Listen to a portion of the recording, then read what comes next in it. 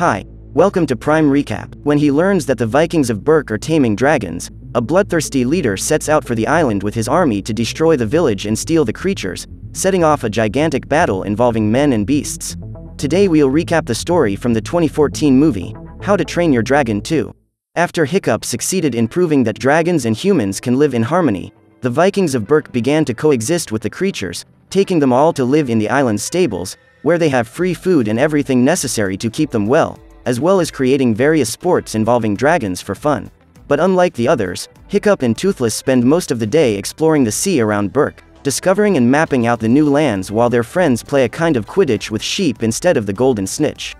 As they fly toward the horizon, Hiccup locks the prosthetic on the tail of the Toothless and throws himself from his saddle, using a glider suit to fly alongside the Night Fury. As the young man loses attitude, the dragon throws small balls of energy that keep him hovering in the air, but because of the fog, they end up approaching a gigantic mountain without realizing it, forcing Toothless to grab Hiccup and wrap him on his wings at the last second, preventing him from suffering any damage during the fall. After the not-so-smooth landing, the young man criticizes the rescue maneuver and says that they need to train more, leaving the Toothless dragon quite upset. After they reconcile, the two take the map they've been drawing and add the new discovery, naming the island G Armpit and getting ready to explore the place.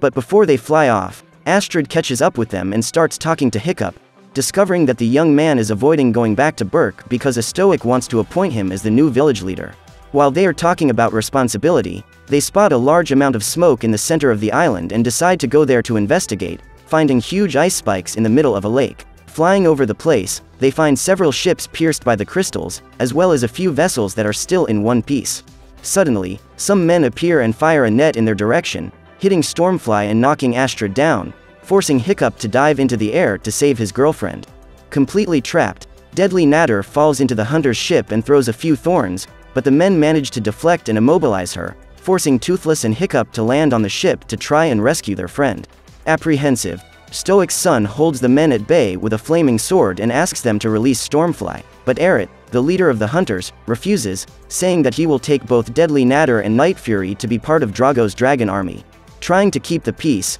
Hiccup says he wants no trouble and again asks them to let Stormfly go, but Eret refuses and orders his men to capture the Night Fury. To defend his companions, Toothless spits an energy ball at the ice spines above them and ends up dropping a giant stalactite on the hunters, causing the men to move out of the way and allowing Hiccup to free Stormfly, enabling them to flee while Eret and his soldiers just watch. In Berk, Hiccup goes to his father and tries to tell him about what happened, but a stoic thinks he wants to talk about the village leadership and starts giving him some lessons on how to be a good leader, only stopping to pay attention after his son mentions Drago Bloodfist and his army of dragons. Knowing the size of the mess they have gotten themselves into, Stoic orders all dragons to be caged and locks all the entrances to Berk, forbidding citizens to leave the island. Wanting to keep the peace, Hiccup suggests going to Drago's hiding place to talk, but a Stoic says that peaceful times are over and that they must fortify their defenses for the war to come, claiming that he cannot talk to Bloodfist. Disobeying a Stoic's orders, Hiccup and Astrid leave Berk and fly in the direction of the fortress where they saw Eret,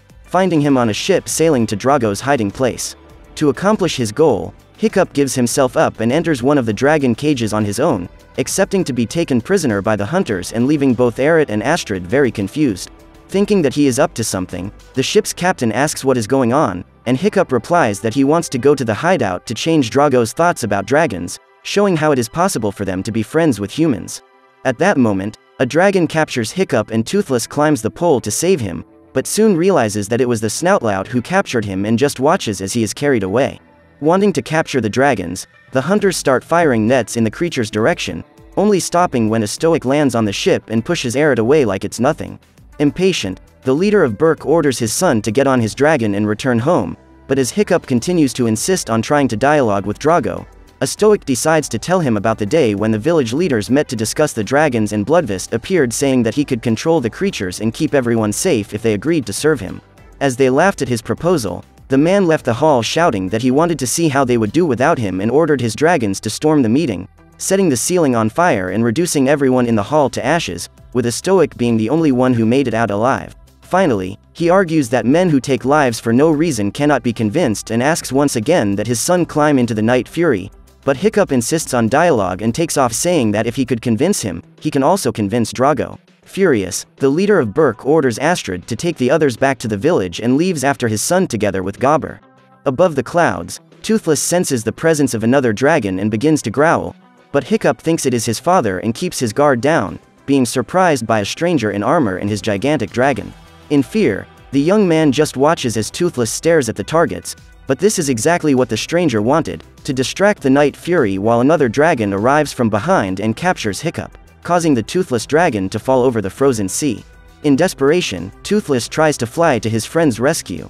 but since the prosthesis in his tail is not locked, he can't get out of the water and just watches as the young man is carried away, not realizing that dozens of sea dragons are down below wanting to have a bite. Away from there, Hiccup is taken to a cave filled with these ice crystals and is completely surrounded by dragons, being forced to use fire to distract the creatures. Taking advantage of the breach, the young man approaches one of the dragons and tries to tame it, but the masked stranger does not allow him to touch them and gives a command with his staff that causes one of the dragons to carry Toothless to Hiccup. With another command, he can get the surrounding creatures to start lighting up the area with fire from their mouths, showing he has complete control over all of them. Slowly, the stranger approaches and manages to get Toothless to lie down for a cuddle, leaving Night Fury totally mesmerized as he comes close to Hiccup. Closer, the stranger sees the birthmark on the young man's chin and immediately recognizes him, taking off his mask and revealing himself to be Valka, his mother. Impressed, Hiccup begins to follow the woman as he asks her several questions about what has happened to her over the past 20 years.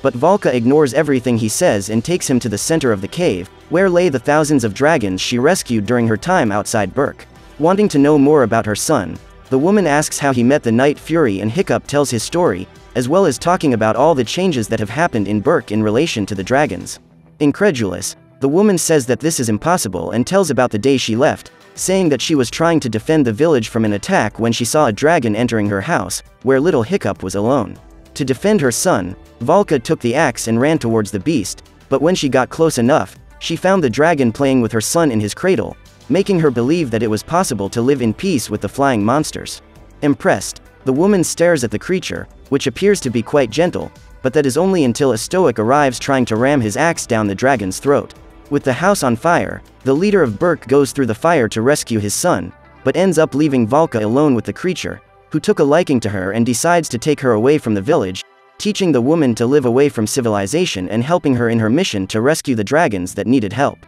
After telling the story, Valka shows that the nest is ruled by the Alpha, an extremely rare species that is able to command thousands of other dragons, except for the youngsters who never obey anyone. With its freezing breath, the creature built a nest inside the cave, serving as shelter for Valka and the other dragons. Since the winged creatures are hungry, Valka decides to teach her son how to feed the flock, taking them all to the middle of the ocean, where Alpha gobbles up a large quantity of fish and spits it out, making a veritable feast of freshly made sushi rain down. After the meal, mother and son spend the whole day together, and Hiccup decides to take advantage of the afternoon ride to show off his glider, locking on Toothless prosthetic and jumping out of the saddle. While gliding through the air, the young man once again goes all out toward a rock and Night Fury is forced to grab him at the last second, using his body as a shield as they fall into the fluffy snow. After the landing, Valka stays close to her son and apologizes for not staying by his side in the last years, but commits herself to, from now on, work together with him to rescue the dragons,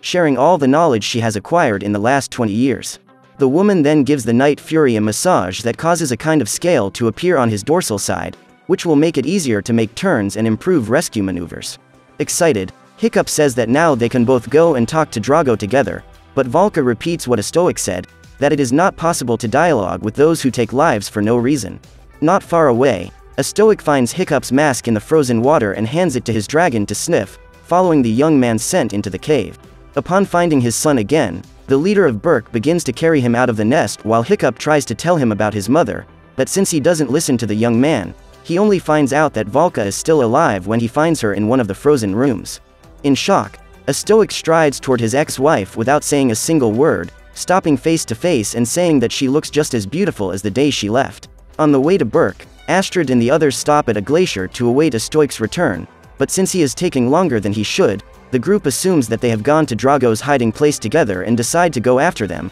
capturing Eret to show them the way. When they arrive at the lair, Astrid asks Stormfly to keep an eye on the hunter while she and the others investigate the place, but Drago's men notice their presence and fill the dragons with tranquilizer darts, causing them all to faint. With this, Eret can lead the unconscious creatures to Bloodfist, who defends himself from the flames of a hookfang as if it were nothing, taming the dragon through fear. At that moment, Drago sees the inhabitants of Berk and asks who they are, making Astrid realize that Hiccup has not yet passed that way. Trying to frighten the villain, the girl says that they are from Berk and that hundreds of dragon trackers are on their way there, claiming that if they touch them, the son of a stoic and his army of dragon trainers will crush them all. But this was a very bad idea, because she unwittingly reveals that in Berk there are thousands of creatures and that all the warriors are off the island, so they will go to the village and capture as many dragons as they want. To guard against the attack, Bloodfist says that they must break into Valka's cave and eliminate the Alpha as soon as possible, increasing its power and going on to the final war against the powerful dragon trainers in Berk. To do this, he arrests Hiccup's and Eret's friends for bringing the enemies straight to their hiding place, but the leader of the hunters does not accept being betrayed and decides to help the inhabitants of Berk, knocking out his former colleagues and freeing all the prisoners, including the dragons. In the cave, Valka and a stoic are having their romantic reunion when Drago arrives with his army of men and monsters, starting the Great War for the control of the beasts. To lure the Alpha out, Drago sets some traps with chained dragons, but Snoutloud and the others disarmed them all while they were still on the ship, managing to free the creatures and even eliminate some of the villain's soldiers. Despite being outnumbered, the inhabitants of Berk manage to stay ahead and cause great damage to the humans in Drago's army, but since they don't want to hurt the dragons, Valka decides to go out with the Alpha to try to bring everyone under his control, undermining the villain's military power. As soon as he sees the woman, Bloodfist throws a net that knocks her off the dragon, coming face to face with Valka and saying that he has brought a challenger for his Alpha. At that moment, another equally colossal ice dragon emerges from the depths and lifts all the surrounding ships, heading for dry land to fight the current leader of the nest. Taking advantage of Drago's distraction, Valka tries to land a blow on the villain's back, but it doesn't have much effect and she is easily knocked down by Drago, remaining totally defenseless while the man prepares to finish her off. At the last moment, a stoic manages to save her and prevents Bloodfist from touching his wife, asking her to go help the Alpha while he is left to face Drago alone. Even though he is extremely strong, the leader of Berk has an even fight until he manages to land a good sequence of punches, but soon receives a spear blow that throws him far away. In the background, the two gigantic dragons begin to trade headbutts like two elephants, hitting each other with tons of force with each blow, but despite Valka's help, the Alpha eventually loses the fight and control of all the dragons, causing the creatures to now obey Drago's commands. Using his full control, Bloodfist orders his dragons to attack Valka and freezes the tail of the woman's dragon that begins to fall. To save her, a stoic leaves the battlefield and flies to them, catching his wife as she falls, and sticks his axe into the ice rock to reduce the speed of her fall. At that moment, Hiccup lands near Drago and starts trying to convince him to stop, using his old speech of kindness. But the Viking shows that his arm was torn off by dragons and says that the creatures were responsible for the worst days of his life, including the destruction of his village and the death of his family. Confused, Hiccup then asks why Drago wants to tame the dragons and Drago replies that he needs the creatures to dominate them even more, but the son of a stoic is no fool and soon realizes that he wants to use the dragons to control his followers, eliminating anyone who tries to stand in his way. Still, Hiccup tries to convert the villain and asks to take him to Berk to see how dragons can live in harmony with people, only Drago doesn't want to listen and decides to show that Toothless is a simple beast like any other. To do so, he orders the Alpha to dominate the Night Fury and make him attack his own guardian, hypnotizing the Toothless dragon, who even tries to resist, but ends up giving in to Drago's influence. Realizing what is about to happen, a stoic leaves Valka in safety and runs toward his son, leaping in front of him just as the Night Fury fires its final blast. As a result, the leader of Berk ends up being hit instead of Hiccup and is buried by some ice crystals, losing his life almost instantly. Already out of the influence of Bloodfist, Toothless sees the body of a stoic on the ground and tries to approach to mourn him, but Hiccup is full of hate and begins to blame him for his father's death, expelling the dragon far away. After eliminating a stoic, Drago feels his objective is accomplished and begins to retreat, directing his entire army toward Berk, including Toothless, who is captured and mounted by the villain. With the end of the battle, the inhabitants of Berk hold a last ceremony in honor of a stoic and launch incendiary arrows at the ship where his body lies, opening passage for him to reach Valhalla. Completely devastated, Hiccup says his goodbye while he regrets that he was a disappointment, forcing Valka to come closer to cheer him. Saying how much a stoic has always believed in his potential, and that from now on, it will be up to him alone to defeat Drago. Motivated by his mother, Hiccup decides that he will save Berk even if it costs him his life, and to do so, he decides to take all the youngsters left in the nest and lead them into battle, since the little dragons do not obey anyone, least of all the Alpha. In Berk, the people are spending the early hours of the morning with their dragons when Drago arrives on the scene, using the Alpha to hypnotize the creatures and bring them under his control, leaving the villagers helpless in the face of such power. Just then, the last warriors of Berk arrive on the horizon and start distracting the Alpha by throwing sheep up in the air and playing shrieks all over the city, taking away the giant dragon's attention while Hiccup approaches Toothless. Since he is still under control, the Night Fury can barely see him, but the young man is quite confident and Drago decides to allow Hiccup to try to bring him out of hypnosis, positioning the Alpha to focus all his power on Toothless and make things even more difficult for the Night Fury. Still, Hiccup does not give up and gets closer and closer to his former companion, apologizing for everything and saying that he was not to blame for a stoic's death. In an intense internal battle, Toothless finally recognizes Hiccup and breaks out of his mind control, making Drago so angry that he starts beating the dragon. To defend himself, the Night Fury snatches the spear and throws Bloodfist out of the saddle, but his prosthetic was not locked and he too begins to fall, forcing Hiccup to jump out of the dragon to save Toothless before he hits the water. With the help of the Night Fury, the future leader of Berk decides that he needs to separate Drago and Alpha and takes a blindfold to put over Toothless' eyes, preventing him from falling back into mind control. Duly protected, Night Fury moves toward the ice giant and deflects its freezing breath at the last second. As Drago laughs in their faces, Hiccup arrives with his glider and uses the poisonous breath of the barf and belch to create a path of smoke near the villain, releasing a spark that ignites the flammable gas and blows up the Alpha's face. With the ice dragon's tail coming toward Hiccup, Toothless sticks out his dorsal scales and uses them to make an extremely sharp turn, saving the human from crashing at the last second. After dodging, the son of a stoic lands near Drago and says that everything is over, but while he is distracted, the Alpha appears from behind and blows a freezing blast in his direction, forcing Toothless to protect him with his own body once again. From within the ice crystals, the Night Fury uses all his power to break the stalactites and get rid of the frozen spines, defying the Alpha Dragon just to protect Hiccup. Even though he is much smaller, Toothless begins to shoot the ice giant in the face with full power, freeing everyone from the enemy's control and becoming the new king of dragons. With the help of the creatures, the Night Fury continues to bombard the ice giant's face until it breaks his tusk, causing him to retreat with his tail between his legs and take Drago to the bottom of the sea along with him. Thanks to Toothless, everyone is now free and the dragons revere the new Alpha, swearing eternal loyalty to the legendary Night Fury. After the battle is over, Hiccup kneels in front of the Elder and is appointed as the new leader of Berk, bringing the village back to peace and turning the place into the true paradise of the winged creatures. So what did you think of this movie? Leave it in the comments below. And if you liked the video, please like and subscribe for more movie recaps. See you next time.